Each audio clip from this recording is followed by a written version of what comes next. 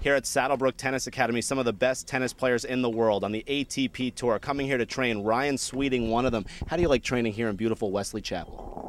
Can't beat it. It's first thing in the morning right now. The sun's out, hot weather, perfect conditions to train in here at Saddlebrook at the courts. A lot of players to play with. The training facilities right there. You can't beat it. One of the best places in the world to train. You know, James Blake here, John Isner. So you guys really keep each other humble. Some of the best guys in the world going at it on the practice court. Absolutely. You can't find it anywhere else in the world, especially in the U.S. You got James, John, Alex, Brendan, Amir, myself. There's just always a group of guys here to push you, to help you work, and to just sort of have fun with on the practice court every single week. So it's for me the place to come and train. And your career is going great right now. Remember, you beat Vince Spadea many years ago over at the Pilot Pen, and now here you are, a veteran almost on the tour, a young veteran, I should say, growing and playing in the main draw of the French Open. Tough match with Juan Ignacio Chela. Looking forward to other Grand Slams. Yeah, looking forward to a few bigger tournaments this year. It's been a good year so far. I don't want to say I'm a veteran quite yet. I wouldn't be too happy with my career if it was over today. But yeah, hopefully a lot more positive things to go this year and in the years to come. Been playing well in the French and in Australia, and got Wimbledon coming up in a couple weeks, and just trying to keep it going, man. Working hard and trying to get that ranking up. What's your training regimen like here at Saddlebrook? I mean, you're really a world-class one, but it's what you do off the court that really makes the difference on the court. That's why I think Saddlebrook is one of the better places to train, because not only are there a great group of guys to practice with on the court, but in the gym and in the training facilities, the group of guys, Jason and Kyle and Kevin, the off-court training and fitness that we do is just world class, and it gets us in the best shape for the 3 out of 5 setters for these Grand Slams. And I think that's what's been making the difference with all the players that have been training here, because all of them are seeming to be doing pretty well. What are your goals finally on the court? Coming up in your career, really, what are your goals?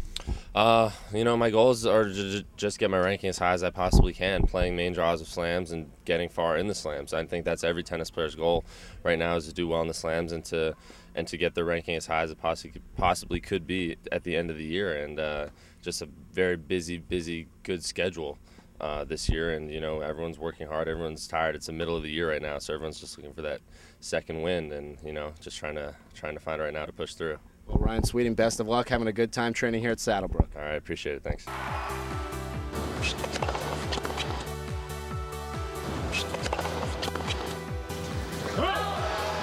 Harry Chickmo alongside American great and international great John Isner. He's a great college legend, and now he's going to take that to World Team Tennis, playing for Bahar and the Boston Lobsters. So that's pretty exciting for you to go on those colored courts. They're different colored courts, a lot of fans cheering, playing in Boston. Yeah, it's I've never done it before, and I'm excited to be a part of the Lobster team.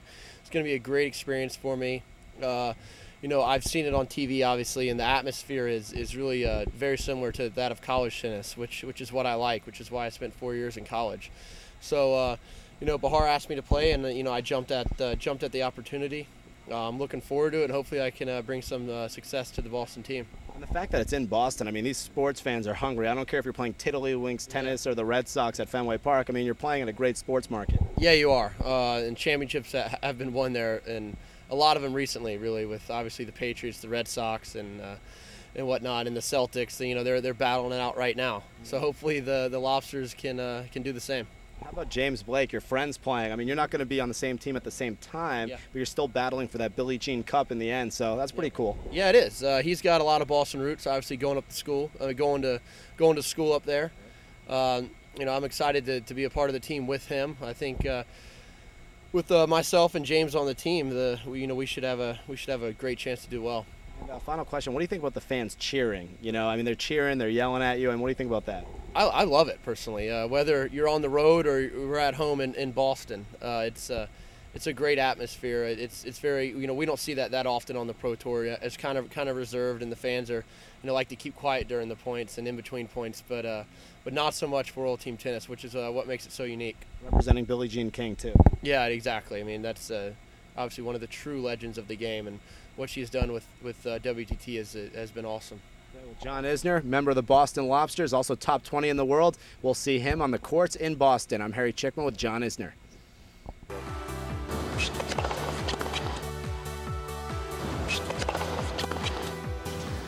Well, it's not very often that I have a backdrop like this, but I'm at the oldest tennis courts in the world, the Casino at Newport, the home of the International Tennis Hall of Fame.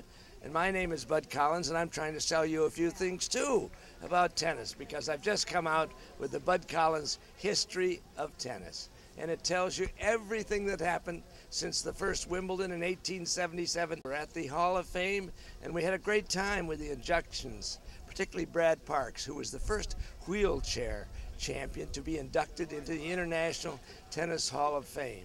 We had a great time. We had 3 Australians, the Woodies, and we had Davo, as they call him, OK Davidson, a wonderful women's doubles team from Belarus, Natasha Zvereva, and a Puerto Rican-American Gigi Fernandez. Now they're all in the Hall of Fame, and they're in my book.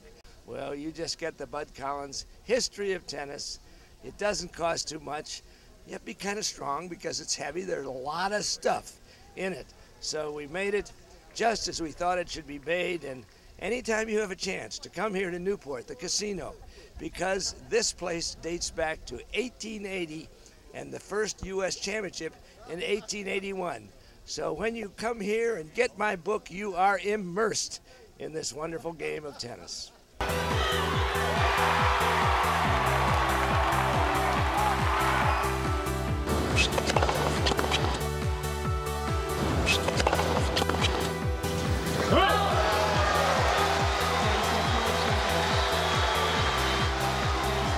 Welcome back to World Tennis, presented by Saddlebrook Resort and Saddlebrook.com. I'm your host, Harry Chickma, alongside the great James Blake. Beautiful place, the Super Bowl right in back of us, super pool, and you had a nice workout earlier today with your fellow Americans. So how's your game going? Things are going great. My knee is improving. I feel 100% healthy, so I'm getting back to hopefully the level I was at when I was top 10 in the world, and I want to prove that I can do that again. What are your goals now? I mean, obviously, I can imagine you want to win, a Grand Slam, which you've come so close. You have the game to do it. But what are your goals overall in your career? My goals are the same as they were when I started. I want to continue to improve, and when I'm done, I want to have no regrets. I want to hang up my rackets and feel good about everything I did. I put in all the work, and right now I'm at that point. I'm putting in all the work I can, and I'm preparing for every tournament as well as I possibly can. And I feel good about it. It's just, there are little setbacks with injuries all the time, but I feel very good about the way I'm playing and the way I can play. Final question, what's the best memory of your career so far? I remember you played Agassi in that 5-set epic, 7-6 in the 5th. Leighton Hewitt, some good matches. You beat Federer in Beijing over there in the Olympics. I mean, those are good memories for me as a tennis supporter, but what's your best memory so far? I think my best memory has got to be winning the Davis Cup. In 2007 with Andy Roddick and the Bryan twins, just the camaraderie of that team, how much fun we had, and the support we had from all of the guys, Marty Fish, John Isner, Sam Querrey, Robbie Ginepri, all those guys were so helpful in that year. And for me to win a big match over Michael Usney, and then Andy to beat Tursunov, who had beaten him the year before in Davis Cup, and then the Bryans clinch it the way they do so well, and just to celebrate with a team. You don't get that opportunity very often in tennis, and to be so proud of what we accomplished that year was an unbelievable feeling.